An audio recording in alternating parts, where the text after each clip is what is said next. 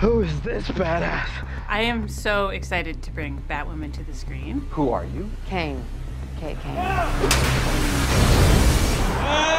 Ruby's spectacular. Every time I look at her, I'm convinced she's the right face to be behind that mask. Here's a girl who's got tons of tattoos, who's a badass, who can hold her own, who's funny, who's compassionate, and she had such a strong passion for the character. Action! Gotham has enough problems without a guy in green leather showing off his arrows to everyone. You can't put that suit on and not feel a level of strength, like, without even going to the gym. You know what I mean? It's like you put it on, you're like, oh, I'm totally indestructible right now. That's not Batman. This is her city. And I think that she's equally determined to keep it safe, but equally sort of heartbroken to watch how far it's fallen. The faster you find what you're looking for, the faster you can get the hell out of my city. Not only do I relate to so many parts of her, but she inspires me, and she's like one of my favorite comics.